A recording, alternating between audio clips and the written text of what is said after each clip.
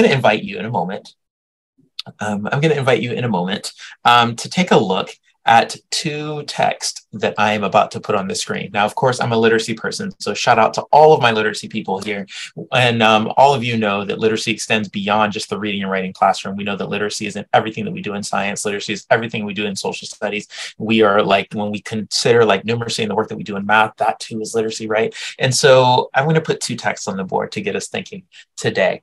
Your job, when I put these two texts on the board, I'm going to give you 45 seconds, which is not a lot of time, right? I'm going to give you 45 seconds to read these two texts, and here's your job. Your job is to determine the differences between these two texts. And so as our warm-up today, I'm going to put two texts on the screen, and your job is to analyze those two texts and determine the differences between these two texts. Now, I know that many of you are sitting in watch parties or in large gatherings. Some of you are at home, but if you've got any like wonderings, you can give me a thumbs up or a question in the chat. But like, yeah, your job is going to be really easy here. 45 seconds, determine the differences between these two texts. Everybody ready? All right, here we go. I'm going to give you 45 seconds to examine these two texts and determine the differences between the two. Here you are.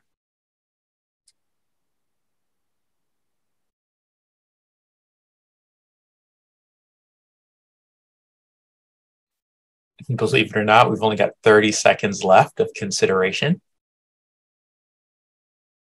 I hope that you're already getting the sense that this webinar is an interactive one. So I'm going to be asking you to think and to question, to probe as we make our way through our hour together this evening. You've got 15 seconds left to look at these two texts, analyze them, and determine the differences between these two texts. Take your final 5 seconds. All right, I'm removing these two texts from the screen temporarily. So these two texts have gone away. But here's why I wanted you to do that activity. That so much of what we think about when it comes to serving kids is about what we see. And we have to do all of our seeing sometimes in the midst of chaos, right? And so you got a chance to see those two texts and you determine the differences between these two texts. Now, there are some of you who found lots of differences. Like this was actually given to me by my neighbor who's 7, the kid in the apartment next door loves these puzzles and he gave them to me. I found the first time I looked at it, I found 4 differences between these two texts. He, of course, is an expert at these things. And he's like, oh, well, Mr. Miner, I found 6. And I'm wondering, and I know that I'm not in the same room with you, but I'm wondering how many you found in these two texts. So I'm about to put these two texts back on the screen so you can take another look at them, right? And when you take another look at these two texts, here's what I'm interested in. Of course, I'm interested in what you found, but I am more keenly interested in how you found it. So I'm about to put these two texts back on the screen, and here's what I would like for you to write in your notebook. What method did you employ in order to determine the differences between those two images? How did you do it, right? That again, so much of our work is seeing. And so I'm very interested in how we see, right? And so I'm about to put these two texts back on the screen, these two images, they're back on the screen here. And of course, I am interested in what you found, but I am more profoundly interested in how you found it. So take a little bit of time and in your notebook, reflect to yourself, what method did I use to determine the differences between these two texts? Did you start at the top and scan to the bottom? Did you break the images up into quadrants and look at the upper left and then the upper right? Did you take a detail-oriented approach and look at specific detail in each photos? Did you start big and go small? How did you do this? Take a moment and write in your notebook, because here's what I would like for you to think with me about. I'm about to put another challenge on the screen. I'm about to put 2 new texts on the screen. But when you encounter these 2 new texts, here's the thing. You now have a little bit of schema. You've got some experience. And so as you engage these 2 new images that I'm about to put on the screen, I want to invite you first to think about what method do you want to use to approach these 2 images. Are you going to use the same method that you used with these last 2 images? So you're going to start at the top and then scan to the bottom? Are you going to break it up into quadrants? Are you going to look at specific details? Are you going to look at like the big picture? How are you going to approach this next challenge? Again, given that we are approaching this second challenge with experience in hand. And so I want to give you just a few seconds to determine how you want to approach this second 2 images. All right. So now you're deciding, or you've already decided how you want to approach these second 2 images. So I'm about to put 2 new images on the screen. And your job is exactly the same. Your job is to look at these 2 images and to determine the difference between these 2 images. I'm going to give you the same amount of time, 45 seconds. Everybody ready? All right, here we go. Again, you're looking at these 2 images and you're determining the difference between these 2 images. Ah, my favorite actor, Dwayne Johnson. Now, I know that many of you are at home or in your shared spaces looking at each other like, what? What is this challenge? These 2 images are profoundly different than the first challenge that I engaged you with. I engaged you with an earlier challenge where the 2 images were similar. And then again, the second challenge is where the 2 images were of the same person, but not at all similar. And here's the thing. This warm-up serves as an important metaphor for our study together this evening. That you looked at the first 2 images. You regarded the first puzzle. Many of you may even be in rooms where you talked about it with friends, right? You looked at the first 2 images and you thought about those first 2 images and you developed strategy. You developed a successful approach that was based on your experience to solve the puzzle. And then when we went to the second puzzle, it's like the entire game changed. That's a metaphor for our last few years of teaching, that you all have spent the last few years developing research-based and experience-based ways to solve complicated school-based problems. And yet we've come back to this year, and in so many ways, it feels like the entire game has changed. And so I want to spend the rest of our time together this evening thinking alongside you about how we continue to deal when the game keeps changing. And here's the first step. Here's what I know, that in 2022, to teach, or really to lead for our department heads and our leaders in the room, to teach or to lead in 2022 is a metaphor. That it's not actually teaching. Teaching, it's art. It's not a job title or a position. It is an act of creation, right? That what we do every day is an articulated act of creation. And so when we think about our work every day, another thing that I want to ask you as we begin today is, if teaching, if leadership is an act of creation, when you look out at your community, what is it that you hope to create? I'm going to give you a few moments to think about that. And as you think about that, I want to tell you a story. So again, as you think about your work as an educator, and when you look out at your community, what is it that you are trying to create? And I want to start with a story and situate today's work in some of my own experience. This photo that I'm putting on the screen is a photo that I'm just now starting to share. And this is as me on, interestingly enough, on my very first day in the teaching profession. This is me as a college senior at Florida A&M University. Again, my first day in the teaching profession. In this photo, I am on my way to my very first day of student teaching. Right. And so here I am, a senior. I'm pictured here with several of my friends, and they had come down to wish me well on my first day of student teaching. You know, as you know, many of you who are education majors, you know that, you know, your friends who are in other majors are still going to class on campus. But when you're a senior, all of your time is spent at school, at student teaching. And so this was me on my first day in 1999 at Florida A&M University. Now, for those of you who haven't ever heard me talk about my alma mater, Florida A&M University, I'm a proud graduate of Florida A&M University, one of the largest historically Black colleges in the United States. And I talk about Florida A&M lots, and there's so much to be proud of when you've gone to FAMU, but like I talk about Florida A&M lots specifically because I am proudest of the fact that Florida A&M University graduates more Black teachers than almost any institution in our country, right? So I am one of a proud tradition, right? And so this day represented more than just me.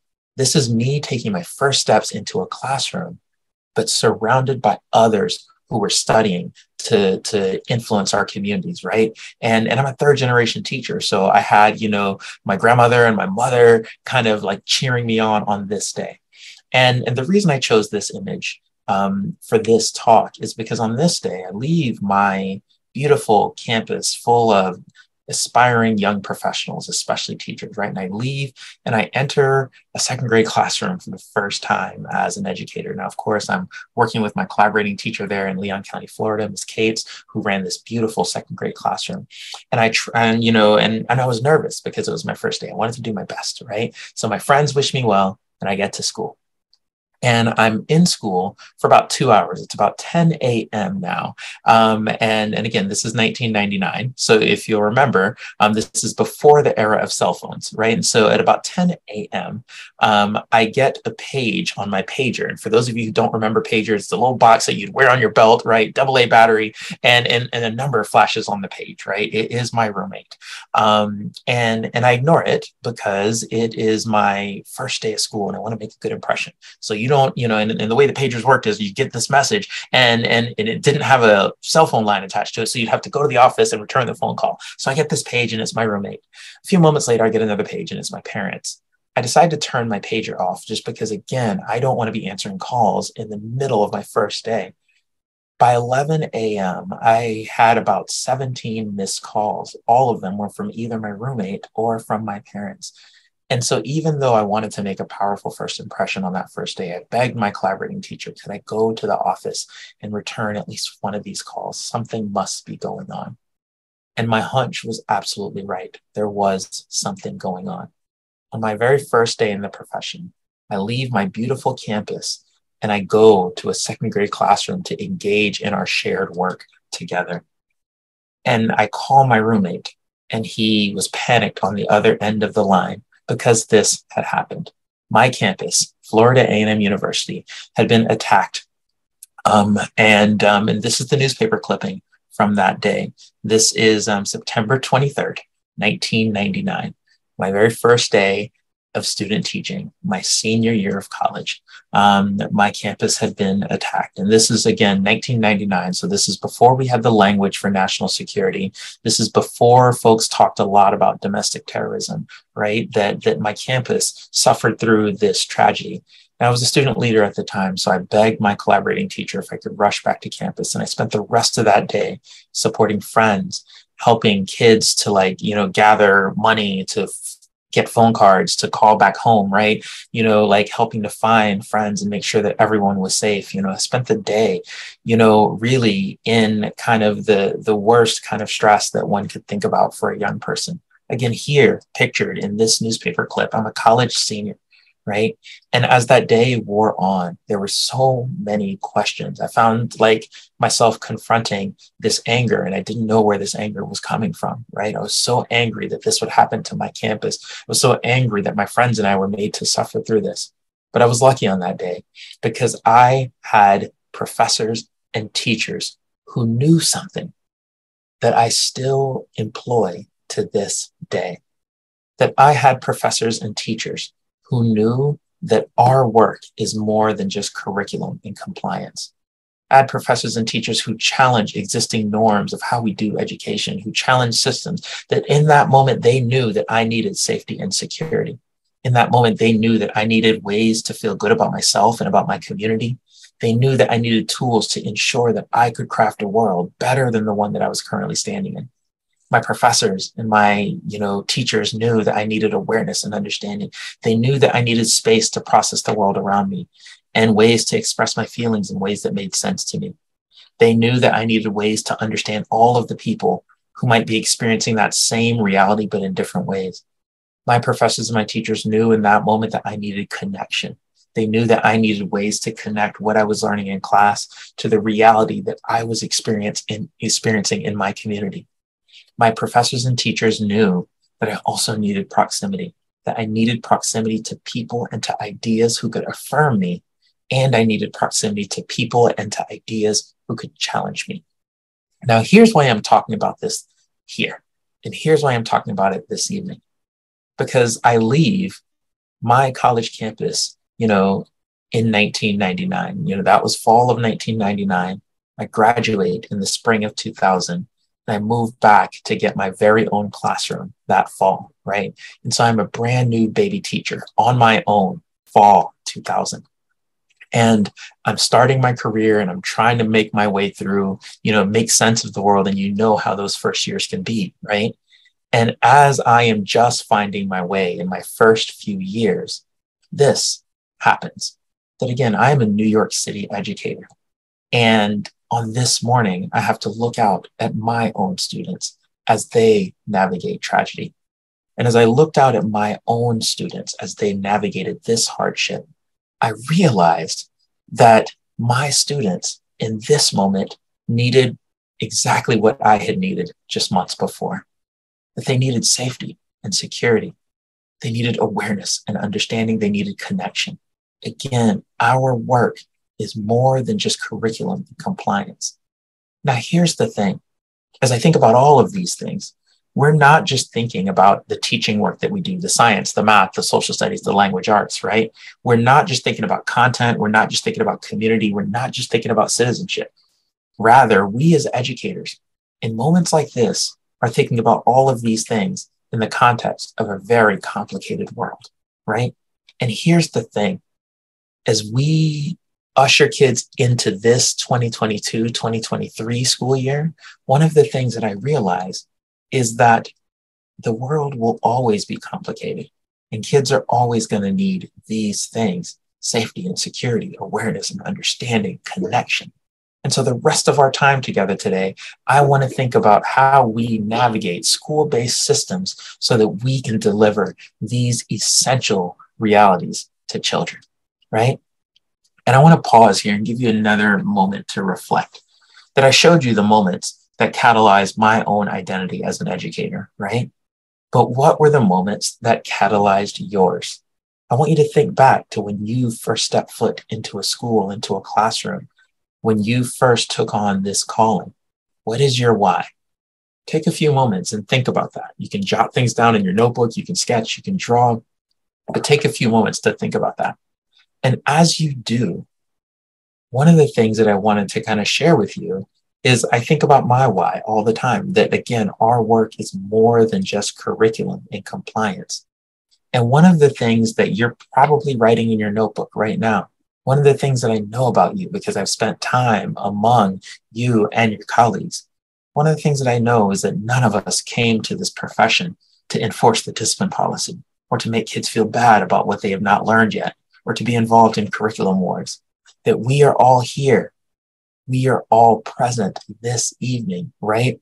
We're all in this profession because we know the power of learning and thinking. And we believe in our individual and in our collective power to foster communities of lifelong learners and thinkers, right? We're in this profession because we all know that this is what changes communities. But things are hard now, right? And so we want to do this in the face of the myriad challenges that we have to encounter and that we navigate. And as we encounter and navigate challenges, there are sometimes things that prevent us from pursuing our why. There are sometimes things that prevent us from reaching toward those goals that you're thinking about in your notebook right now, right? And one of those things, when I think about the things that sometimes cloud my vision, when I think about the things that sometimes stand in my way, one of those things is tradition, right? Cornelius, this is how it's supposed to go. Cornelius, this is how we've always done it. Cornelius, this is the rule, that has been given for the 8th grade team. Cornelius, this is what the curriculum says do, and we can't deviate. That sometimes when I am thinking about the passion that I brought to this profession and how that dims, especially in hard times, sometimes it's tradition. But sometimes it's not tradition. Sometimes it's policy, right? Sometimes we look around and we feel trapped by rules and regulations and expectations and responsibility, right? And then sometimes it's not even that. Sometimes when we look around and we ask ourselves, well, am I moving toward those big goals that I had when I started this journey? Sometimes it's fatigue, right? Sometimes it's the fact that for many of us, we're up late at night with our own families, and then we're up early in the morning to prepare for school. We spend lots of hours commuting, right? And so sometimes it's our own fatigue. And so as you reflect today, again, another question. When you think about the reality that you envisioned for yourself when you started this journey, how close are you to that reality? Why? And how does this make you feel? I'm going to stop talking for exactly 30 seconds just to give you some time to catch up in your notebook. Again, when you think about like the reality that you envision for yourself, when you step foot into this pursuit, how close are you to that reality? How does it make you feel? I want to give you 30 seconds. And then I want to spend, again, the rest of our time this evening really thinking about some concrete ways that we move forward.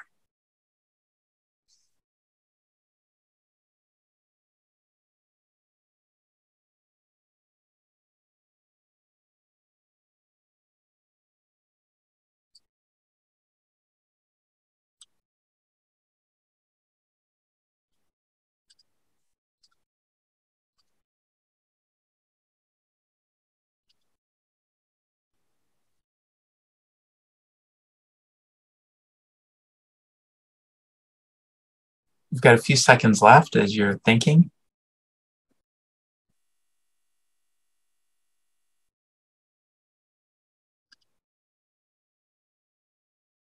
Excellent. Thank you so much for doing that, for yourself. That I think reflection is really important. And as you hold on to that notebook, as you hold on to those ideas, I want to now pivot to think about then how we move forward, right? And what it can be like to navigate this moment, right? And the term that I'm putting forward is a term that I have been obsessed with for the last 3.5 years, that I think all the time about being radically and profoundly pro-kid, especially now, right? That when I think about our work in communities, and much of my work is with teens and preteens, and I know that there are several of you in this room who work across the age spectrum, right? But one of the things that I think a lot about is that it is our job to create opportunities for all children. Of course, with respect to history and to the environment and to the myriad groups of people that share our planet. But again, it is our job to create opportunity for all children. And so when I think about what it means to be pro-kid, that means that anything that stands in the way of opportunity for a child compromises our work. And here's the thing about having a pro-kid stance, that you can't work toward being pro-kid if we have no real convictions, right? That this work requires some conviction. And work toward this kind of a future in school is work. It doesn't happen just because you decide to be nice or kind, right? That being pro-kid requires us to change things about ourselves and about our institutions, right? And here's what makes this all very challenging. That people tend to fear and dislike change. And so as we change ourselves and as we change our institutions to be more pro-kid, some of that fear and dislike will be hurled at you, right? That taking a pro-kid stance is not a program, right? It's not a box you can buy. It doesn't come in a kit. I can't sell it to you, right? But that taking a pro-kid stance requires some work. And we're going to spend the rest of our time this evening thinking about our work, right? And this is my parents, right? So much of what I am borrowing today, I think about the wisdom of my parents, right? And on the left, you see young me and my mom. And on the right, you see young me and my pop. My parents were two of the hardest working folks, and they taught me a lot. And as I think about navigating hardship in our work right now, I often ask myself, who are the people in my life who have navigated hardship before, and how did they do it? What are the lessons that I can borrow from them? Right. And so when I think about navigating hardship right now, I often look to my parents for the myriad ways that they navigated hardship as they were raising me. And there was one moment that comes to mind. My dad was a really big believer in family transparency. And we'd have these conversations about how the family was doing. And we'd all sit, me, my sister, my mom, and I would all sit. And my dad would talk to us about the challenges of keeping our family afloat. He would talk to us about the challenges of putting food on the table, or the challenges of finding enough money for a soccer camp that I wanted to go to. And there was one afternoon where I was just so tired of talking about family challenges. I wanted to go on a field trip, and my parents couldn't afford the field trip. And my father sat me down and he said, Cornelius, this is just not a trip that you're going to take. And he explained to me why, and he explained to me how hard he works and how hard my mom works, and where the money goes. And so he just said to me, Cornelius, this is not a trip that your sister and you are going to take. And I remember in my youthful anger just kind of saying to my dad, like, I don't need to know all of this. I don't want to have a conversation about like how hard you work and about how much money you make and about where the money goes and how we pay the bills. Like, I just want to be able to go on trips like my friends, right? But my father said to me in that moment, he's like, Cornelius, in life, you're going to encounter moments where things are hard, and you're going to encounter moments where things are impossible. And when you encounter those moments, you have a choice, young man. And he said to me in that moment, what I am summoning in this one, he said to me that you can choose to face hardship by burying your head in the sand.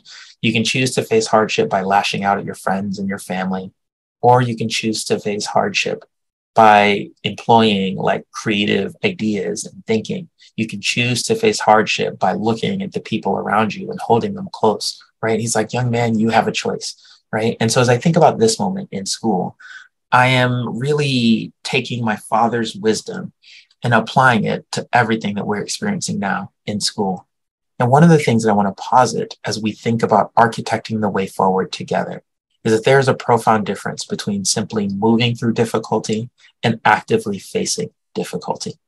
As we think about how to navigate systems, right? And there's a lot more that I'm going to talk about that in a moment. But as we think about how to navigate systems, I think it's important that we first consider the difficulties that we face, right? That simply moving through difficulty, I'm naming here as passive, right? Moving through difficulty is simply like going with the flow, but actively facing difficulty, I'm labeling here as active.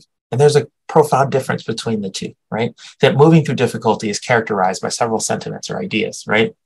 If I just hold on, this thing is going to be over soon. This hardship is going to be over soon, right? Or this hardship must be happening to me because somehow I'm not working hard enough, or because somehow I'm not smart enough, right?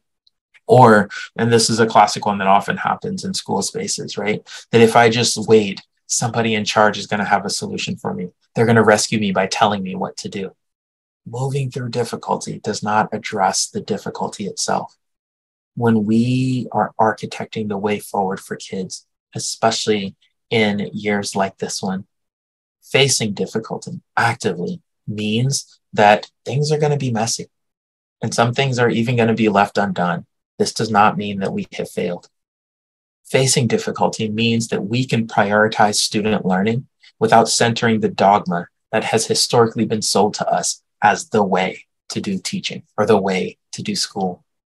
Facing difficulty in moments like this one means that we understand that the verb to solve, what it means to solve our problems right now, does not mean that things go back to how they used to be. That's not the goal. Solving this moment means that we develop an understanding that things are not going to look like they used to look. That facing difficulty ensures that we are the architects of our own experience and of our own happiness. Now, how can that go, right? And so here's what I want to leave with you this evening. That there are two big considerations that I want to leave with you for your work moving forward. That the question that I often ask myself again is, what does it mean to have an instructional focus when I look around and everything feels impossible, right? So here is the first consideration that I have for us this evening, that we can be nimble. Consideration number one, again, we can be nimble. That our work in this moment is not about the perfect execution of initiatives or programs, right? That our work in this moment is about powerful learning experiences for kids that are defined by the high expectations that we have for them. That any programmatic approach is simply that. It's a possible approach. Now, I want to dig deeper into what I mean by this, right? That of course, when we create or develop or build learning experiences for kids, the outcome matters, right? That when I, craft an experience in language arts for kids, like I'm crafting those experiences because I want kids to be able to think critically and form claims. I want them to be able to establish those claims in speaking and in writing, and I want them to be able to support those claims, right? Those are all outcomes, right? And when kids move toward learning outcomes, one of the things that's important to hold on to is that the path that we take to get there might look different in some circumstances, in some context, or in some classrooms. That we can get really good at choosing the paths that work best for the kids in front of us, and of course, the paths that work best for us. Now, I want to give a few examples of what I mean by this. And those of you who studied with me last year, we started this together, right? We started this together in our journey. That I often ask myself, like, how does all of this thinking connect to our commitment to children, right? And as we started our study together last spring, one of the things that we established last spring when we were together is that there are some approaches to teaching that do not see all children, right?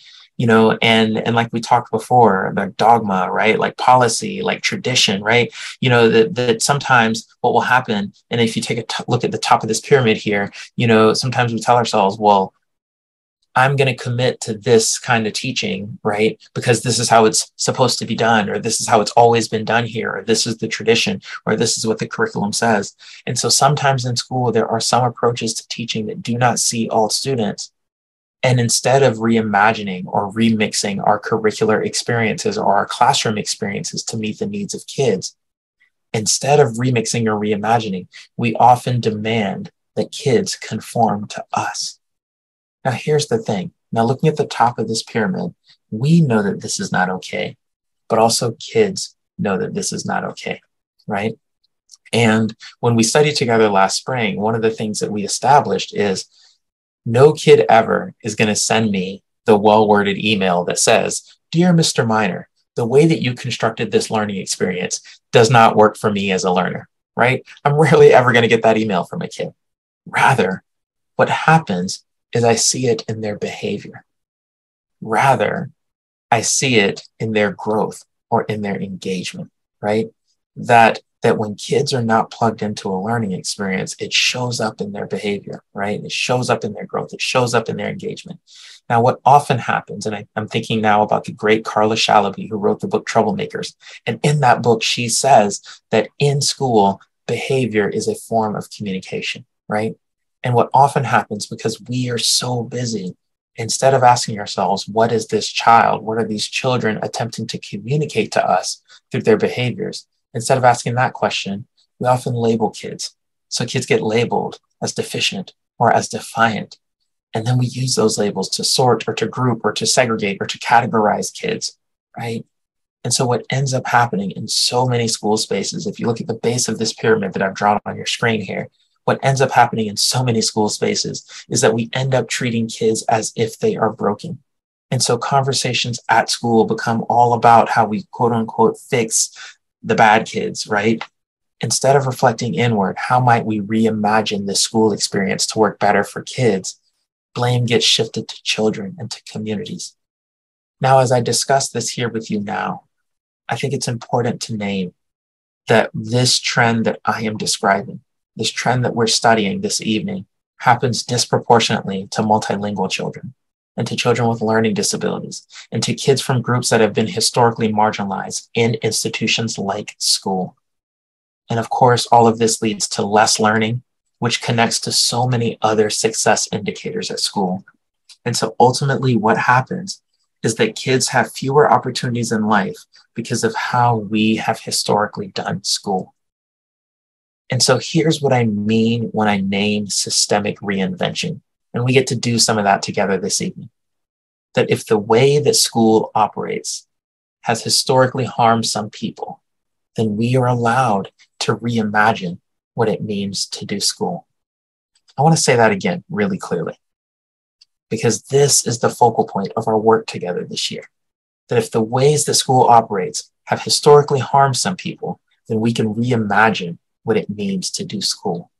That things should not be what they used to be, especially given what we know about students today. Now, I want to pause because several of you are looking at me like, well, Cornelius, I am a teacher. I'm not the superintendent. I'm not the principal. I am not the president. I'm not the governor. How can I reimagine what it means to do school? What can I do? And here's the thing. When it comes to child-centered or community-facing work, it's really easy to see the big things and become overwhelmed by them. It's not so easy to see the small things that we can actually do. So it's easy for me to tell myself that, oh my gosh, this is bigger than me, right? Only the superintendent or the principal can fix this. I often wonder, where can I make a difference? And so this is how I want to organize my thinking for you. That I often think about two things. Of course, there's my realm of concern, right? There are all of the things that I'm concerned about. I'm concerned about the student experience. I'm concerned about access. I'm concerned about transportation. I'm concerned about meals, right? They're all of the things that I'm concerned about, right? My realm of concern is huge. But I have to ask myself, Cornelius, what are the things that are actually within your realm of actual influence, right? Cornelius, like I am a 7th, 8th, and 9th grade literacy coach, right? And so I get to ask myself, as a coach, what are the things that you can touch?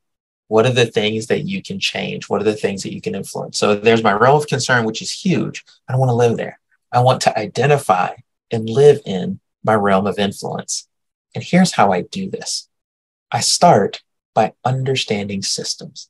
And I want to take a small moment to begin to do some of that work with you this evening, right? Now, when I talk about understanding systems, it's important to note that in communities like ours, inequity does not always happen because people are mean or unkind. Let's say that again. In communities like ours, inequity does not happen because people are mean or unkind. The conversation on equity often gets derailed when we make it just about how we treat one another in interpersonal relationships or about something insensitive that somebody said, right? It is all that and more, right? That institutional harm sometimes happens because of the institution itself, not because the people are mean, but because of how the institution is built. And we can learn to see this and respond to it. I want to tell you a little story. I was working on a case study actually last year when we started our work together. And some of you remember me starting this work. And it's a whole school year later, and I've gotten toward the end of this work. But there was an interesting call I got not too long ago to work in a district much like yours and mine. It's a superintendent that I have admired for my entire career. And so when I got this call from him, I was beside myself with joy.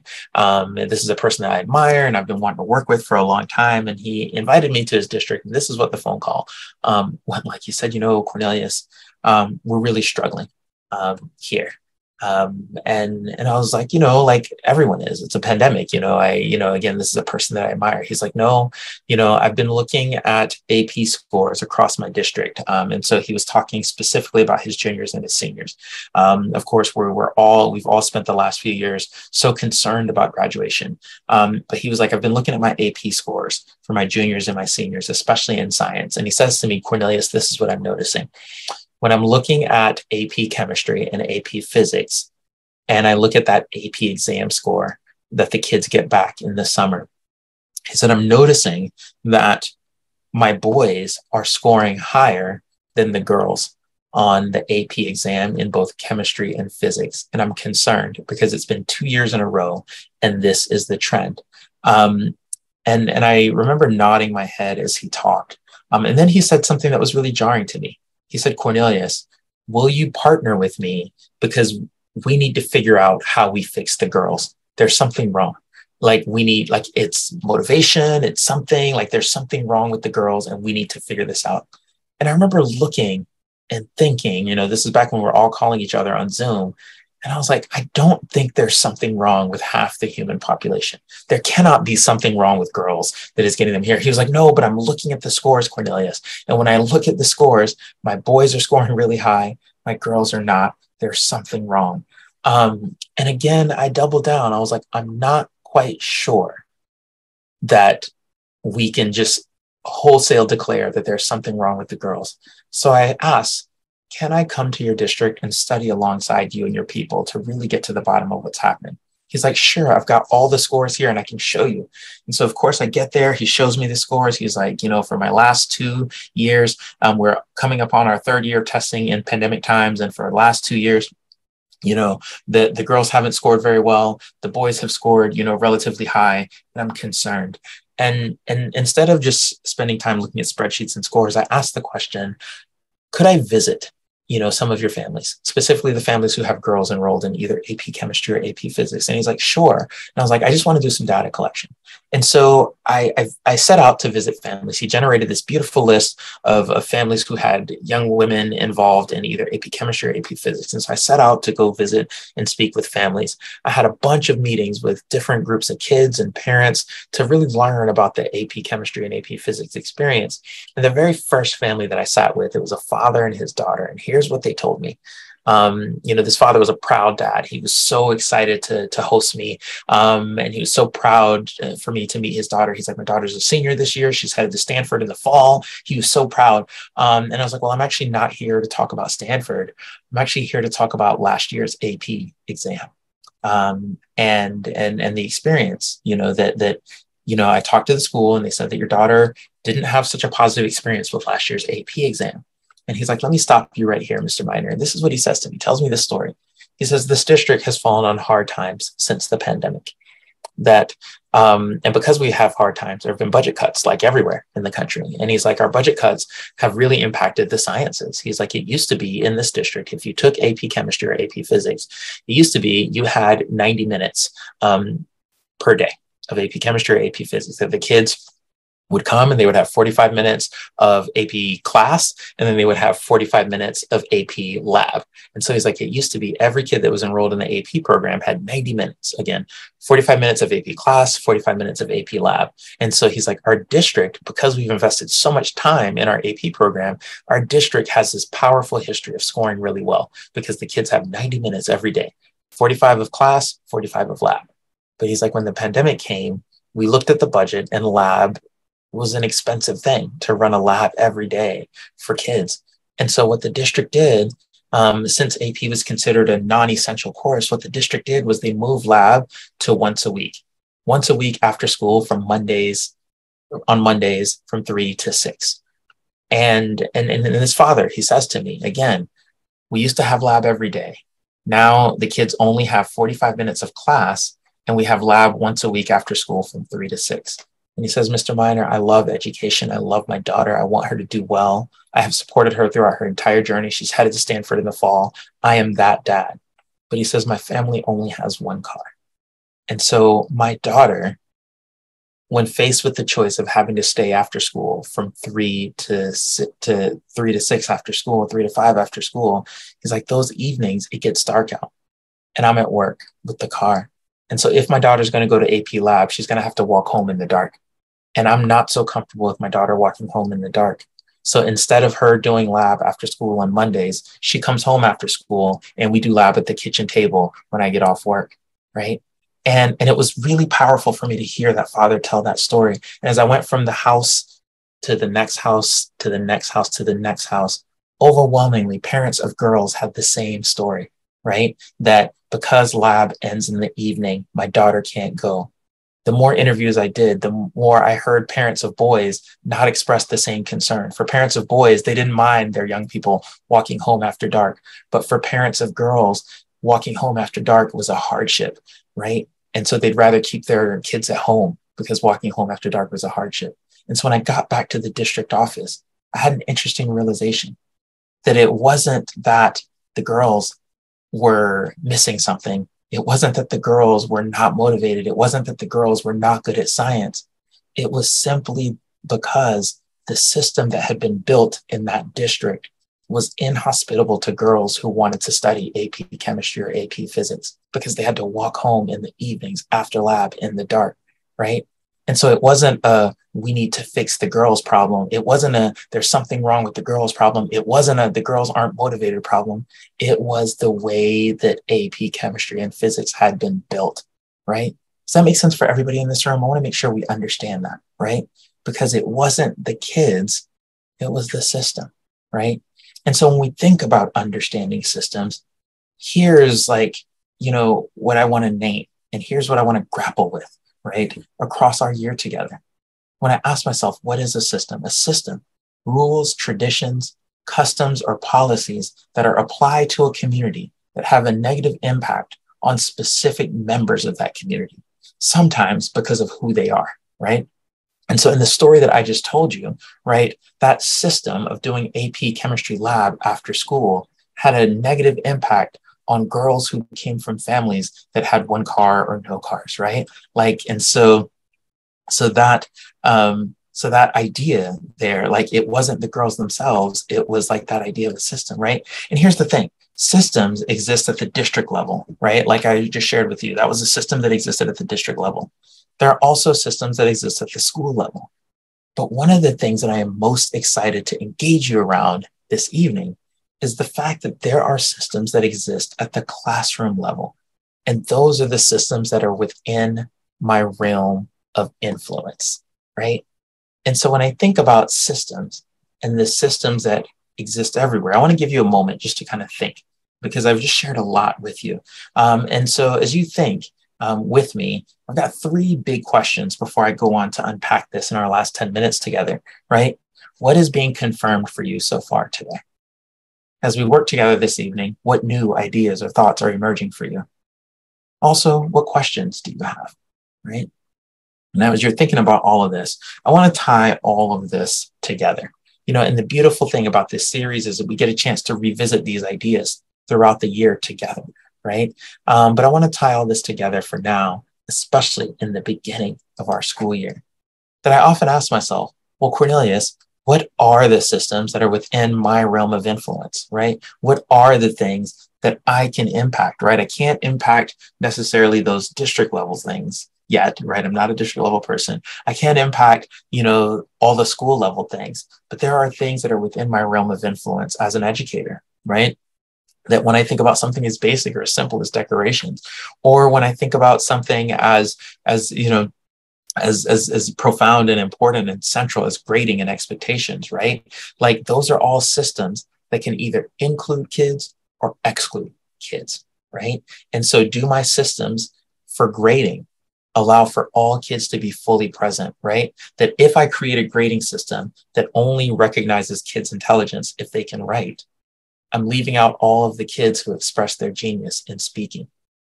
If I create a grading system that only recognizes the genius of kids who can construct or build, then I'm leaving out all of the kids who can perform or narrate, right? And so is my grading system flexible and inclusive enough, right? And then I have power over that.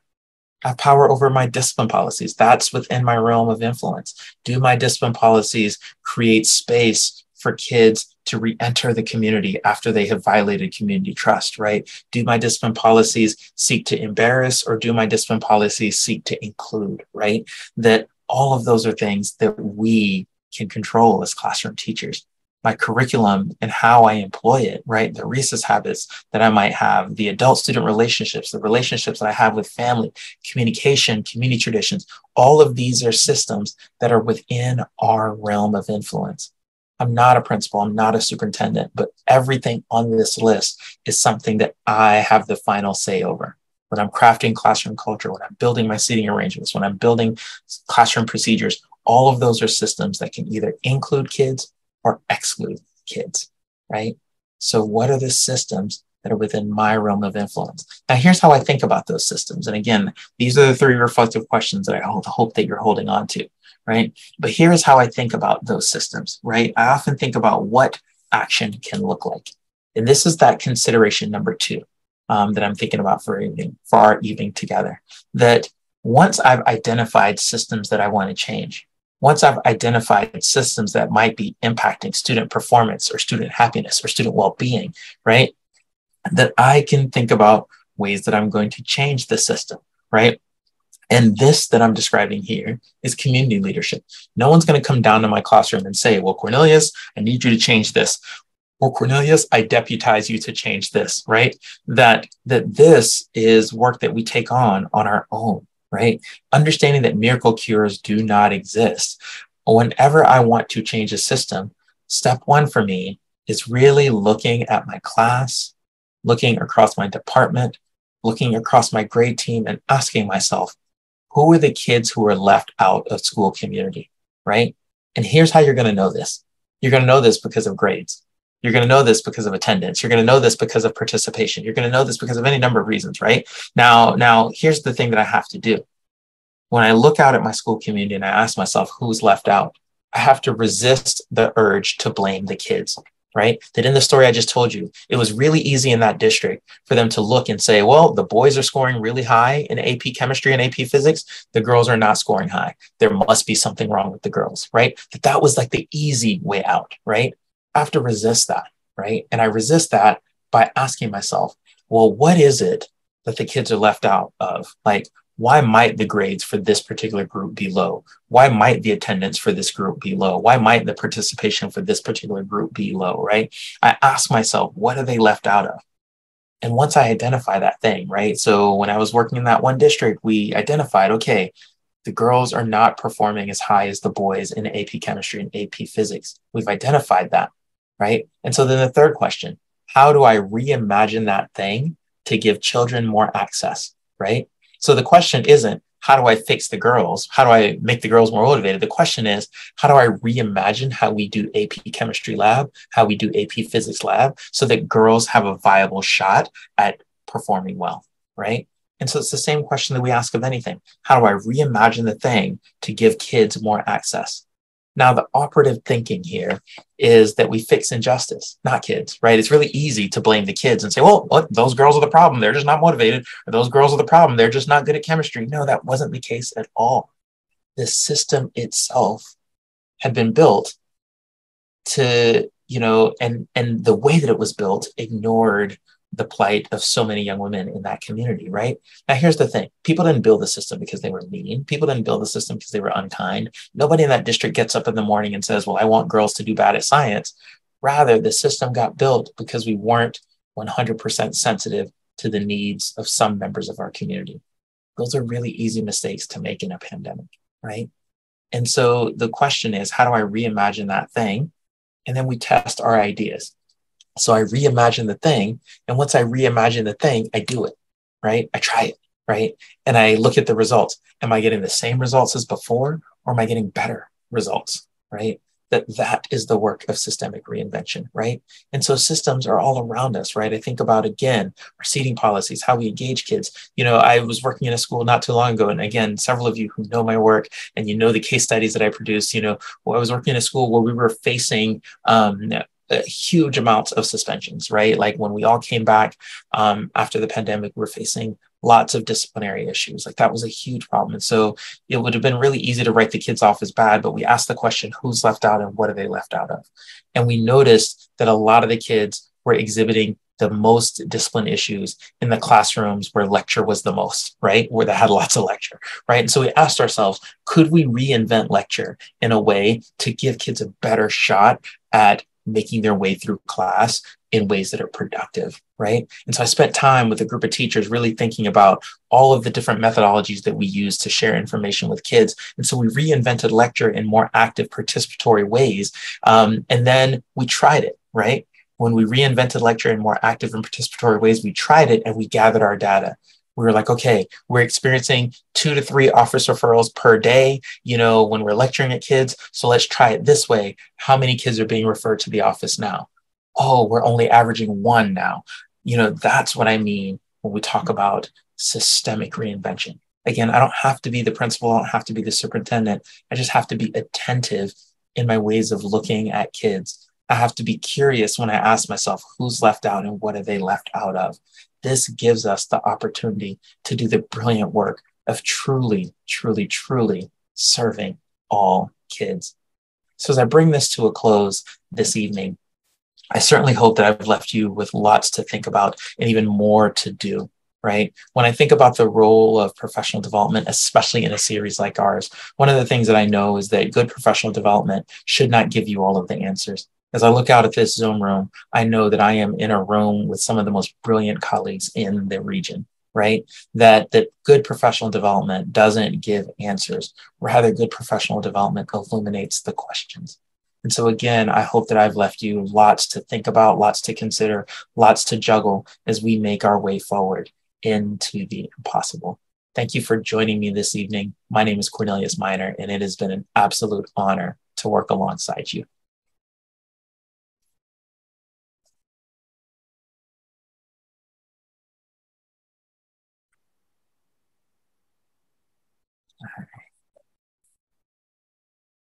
Thanks, everyone, for being here. We so appreciate you, Cornelius, for really helping us to get recentered. I know I wrote a lot of things down, as I always learn from you in your presentations, but tradition prevents us from pursuing our why was a huge one that I wrote down, and just moving through difficulty versus facing difficulty. And so I think there's just a lot of things that you framed that we need to continue to keep at the forefront of our work, and just really appreciate you for naming, what we need to direct our time and attention towards, and ultimately how we need to spend more intentional time investing and listening to the needs of our students as well as surrounding communities. So thank you so much for just your time this evening. Appreciate you. Well, thank you all for being here. This is really exciting. Take care, everybody. Thanks, everyone.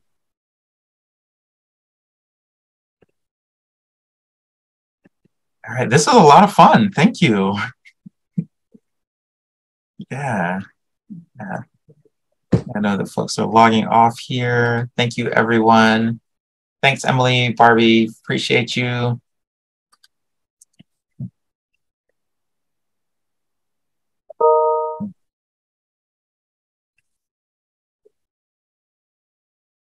Yeah. Awesome. All right. And is there anything you need? I'll give you a text when I log off. You're good? I think we're good. All right. Thank you so much. Appreciate it. All right. Take care.